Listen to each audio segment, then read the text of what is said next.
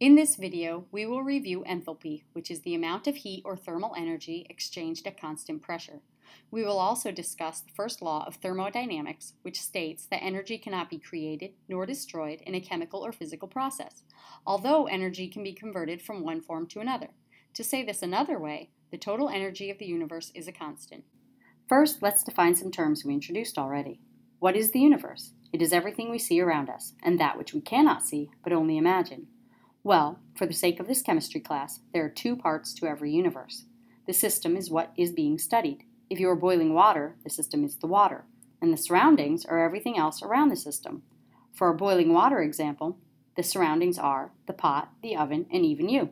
We define the universe by saying that it is the system plus the surroundings. Energy comes into play in this discussion with the first law of thermodynamics, which states that energy must be a constant in the universe, or the change of energy of the universe must equal zero. Since our universe is only made up of two things, this leads to the change of energy of the system plus the change of energy of the surroundings equals the change of energy of the universe, or the change of energy of the system equals negative the change of energy of the surroundings. This change of energy we are referring to is the change in internal energy. The change of internal energy of a chemical system will have three types of molecular motion. If we start our boiling process with solid ice, the ice molecules cannot move very much. In fact, they can only vibrate in place.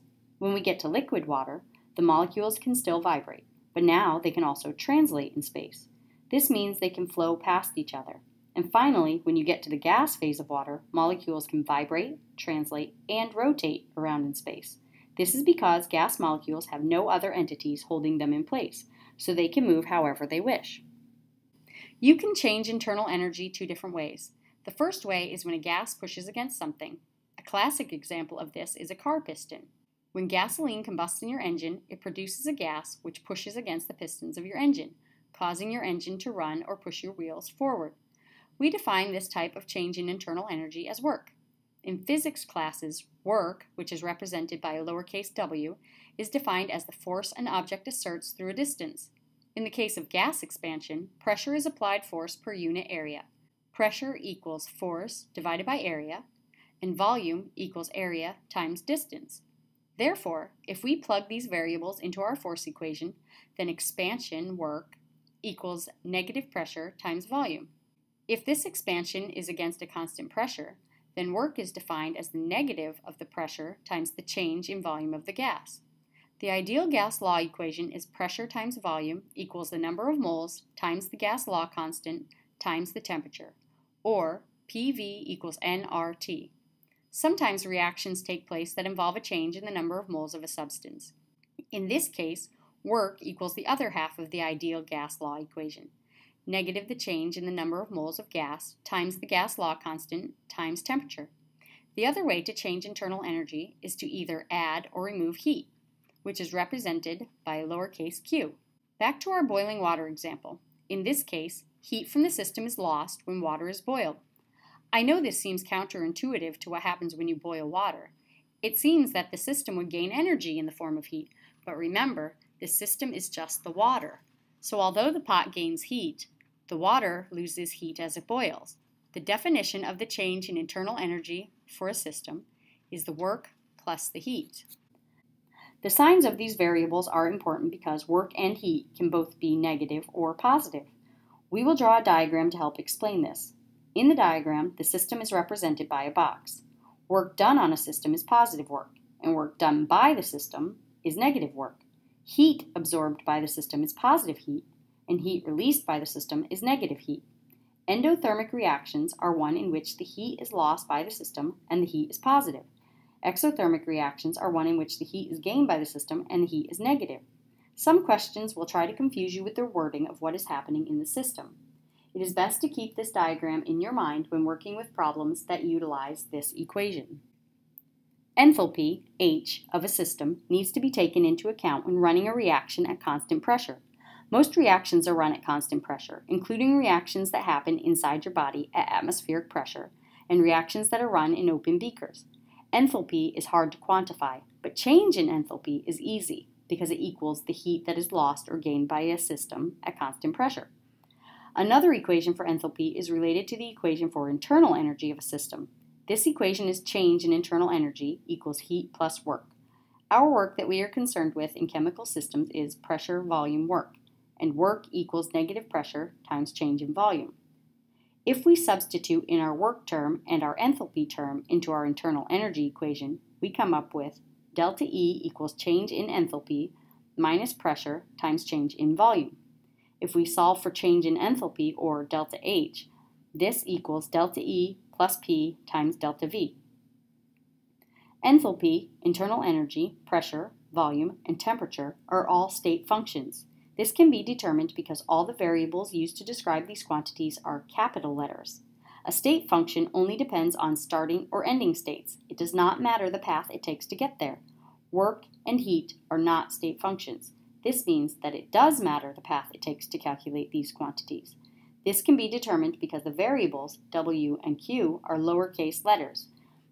Even though heat is the same as enthalpy, it is the constant pressure that makes the enthalpy a state function, whereas heat is not a state function. Since enthalpy is a state function, there are many ways to calculate change in enthalpy for a reaction that only involves final and initial values, including bond energies, Hess's law, calorimetry, and standard heat of reactions. Now we will work on some problems using the concepts discussed in this video. The change in internal energy for the combustion of 1 mole of methane, CH4, in a cylinder is 892.4 kilojoules.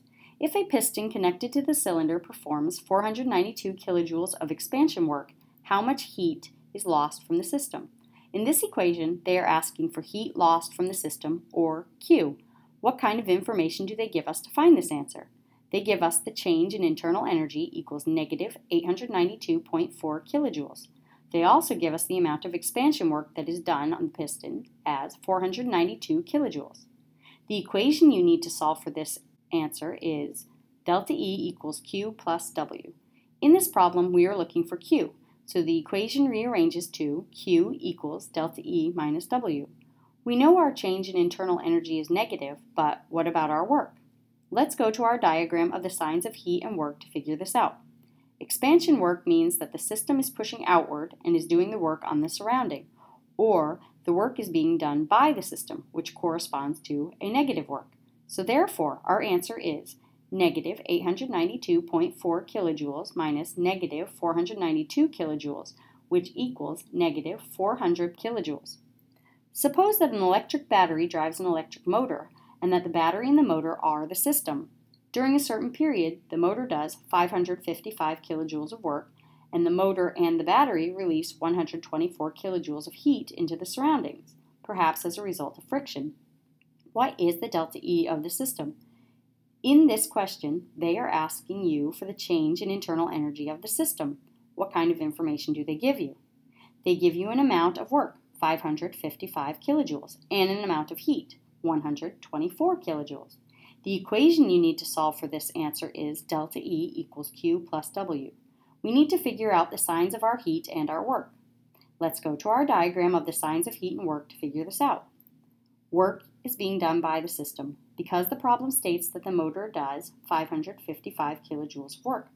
This corresponds to a negative work, negative 555 kilojoules. The heat is released from the system, and according to the diagram, heat released is negative. So therefore, our answer is negative 124 kilojoules plus negative 555 kilojoules, which equals negative 679 kilojoules. An electric heater operates and absorbs 120,000 joules to heat the gas in a cell. The gas expands from 2.0 to 2.5 liters against a constant atmospheric pressure of 1.0 atm. What is the change in internal energy of the system in kilojoules? This question again is asking for delta E of the system. What kind of information do they give you to solve this answer? They give you the amount of heat energy that is absorbed to heat the gas at a constant pressure. We know that it is a constant pressure because they state that this is happening against an atmospheric pressure of 1.0 atm. So they have given you the delta H of this reaction, and it is a positive enthalpy because the system absorbed the heat. They have also given you information about the volume and the pressure of the system. The equation we need to use is delta E equals change in enthalpy minus pressure times change in volume. Let us plug what we know into this equation. We know our change in enthalpy term is positive 120,000 joules, and our pressure is 1.0 atm. When we say change in volume, we mean final minus initial volume. The delta symbol always equals final minus initial. Since the gas is expanding, it ends up at 2.5 liters, and it starts at 2.0 liters. So the change in volume is 0.5 liters. Let's look at our units here. We have enthalpy in joules and pressure times change of volume in atm times liter. Our final unit is going to be messed up if we just use these units. To convert these units, use the conversion factor that 101.3 joules equals 1 liter atm. So to convert 1.0 atm times 0.5 liters into joules, we will multiply by 101.3, which equals 50.65 joules.